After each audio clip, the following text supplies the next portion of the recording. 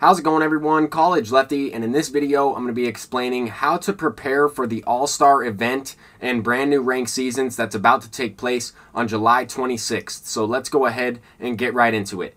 Now you might think to yourself, this July 26th date doesn't really make that much of a difference, but in fact it makes a significant impact to the current program and will affect the price of almost every card on the marketplace. I'm going to break down the cause and effect as to what could happen, as to what I think will happen, and as to what I am doing personally in order to prepare for this. I am not perfect. I don't know everything. I have made mistakes before, but I am a teacher and I try my best to try and prepare my students to think critically and logically with reason in order to make decisions for themselves. Because I really think that that is the number one tool we need in life in order to be successful. A lot of times we're kind of figuring things out as we go. Some people would argue that if you understand cause and effect, then you can understand what's currently happening in the moment, and you can understand potential outcomes in the near future, in the long-term future. With that being said, let's break down some advice as to what I think will happen.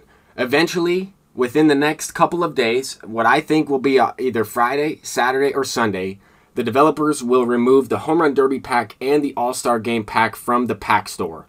Now, the Home Run Derby pack was available on July 18th. The All-Star Game pack was available on July 19th for one less day than the Home Run Derby pack. I think the better investment is the All-Star Game players. But listen to what I'm saying for the remaining portion of the video, because this makes a significant difference in the choice pack players. Now we're about to get an all-star event on July 26th at 12 p.m. Pacific time, probably consisting of some of these all-star game players. As of this current moment, we don't have any clues for any of the rewards, but we can almost expect that they might release an all-star game player, a player that participated in the all-star game, or potentially a player that did not participate in the all-star game. Maybe someone like Mike Trout. Maybe someone like Trey Turner, right? That might be either one of these event rewards, or we could see some All-Star Game players in the brand new ranked seasons as part of the World Series reward that would take place a couple hours later, 3 p.m. Pacific time.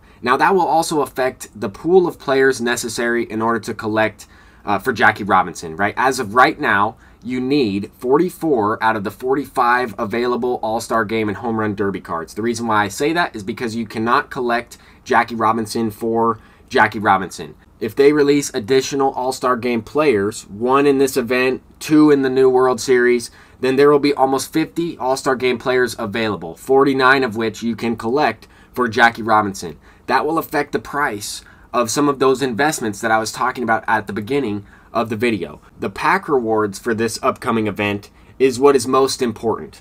Depending on if we get any event rewind packs, that will make a difference. I think we should at least get one, but I think they might replace this early event rewind pack with either an All-Star Game pack or a Home Run Derby pack. If they don't include any All-Star Game packs and Home Run Derby packs as a part of these event rewards, and only event rewind and Ballin' Is a Habit, things that they've done already, then that will also affect the price of those Home Run Derby cards and increase their price, right?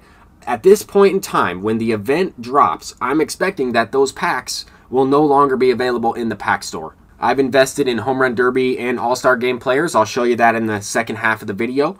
But my plan is to sell these cards before the event is released, after the packs have been removed from the pack store. My thinking there is that those cards will tend to go up in price because they're not necessarily available. Then with this brand new event coming out, brand new ranked seasons coming out, we might see some packs included in that. We might see some of the Home Run Derby packs and All-Star Game packs included at the end of this event path. If the packs are at the beginning, the players in the base round will tend to stay at the quick sell value a little bit longer because people will be obtaining those packs faster, and those cards will have dropped down significantly. If they're at the end of the program, we might see more of what we saw with the Miggy program and a flash sale type of reaction from the rare round players in those respective packs. Now, personally, I think this brand new event is only going to be available for, 4 or 5 days because it's the all-star stuff. They're going to try and, get back into the second half of the season. But right here, this is extremely important.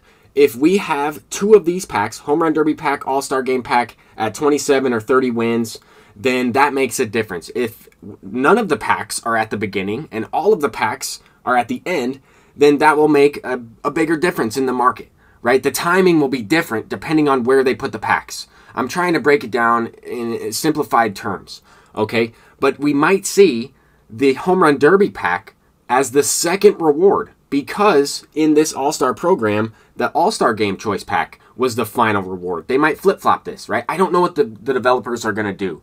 They control all of this stuff. They controlled the fact that the cards for the Home Run Derby rare round didn't drop in price as much as I thought, because they put that pack at the end, right? And we can expect these brand new rewards if we even get a new event reward. We don't have any clues yet. We don't know. If we get players, they're probably going to be at a 96, 97. The World Series rewards are probably going to be at a 98, right? And keep in mind that this Greg Maddux Takashi card is going to drop significantly in price. The Reggie Jackson might go up in price. Why? Because those two cards are going to be added into the Rewind pack, and people are most likely going to choose Greg Maddux because they need him for the Babe Ruth collection and a potential second part to that collection. Now, what could you possibly do to make stubs with certain timing mechanisms based off of this cause and effect? I have invested in the middle tier round players for the Home Run Derby cards because I didn't really see a fluctuation in price for these players. Now, I have a risk here. I could end up losing a significant amount of stubs here. I am risking about 7,000 or 8,000 stubs above quick sell value for each of these cards. I am definitely going to be keeping an eye out for when those packs are not available in the pack store, because these cards have fluctuated in price. They've gone down, they've gone up, they have acted in a way of a flash sale. And that is because of the way they have implemented the packs. That's not on me. I'm sorry if you lost stubs, but that is not necessarily my fault because I can't control some of this stuff. I tried to help everybody out in preparation, and I think right now these All-Star Game Choice Pack players are the better investment. The middle tier round Home Run Derby players might be a good investment, a little bit more risk there, but I think the base round All-Star Game players are the best cards to buy, and I have also purchased a lot of those.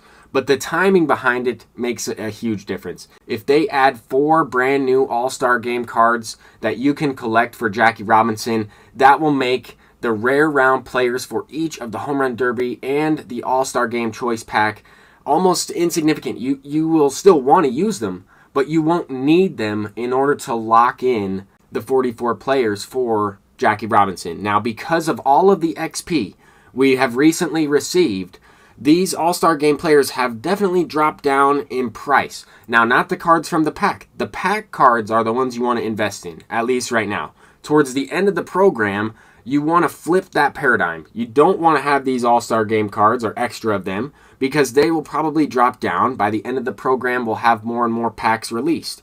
You'll want to flip your situation. You'll want to buy the All-Star Game program players because you'll at least have to have a few more than the 18 that they give you in order to complete the collection.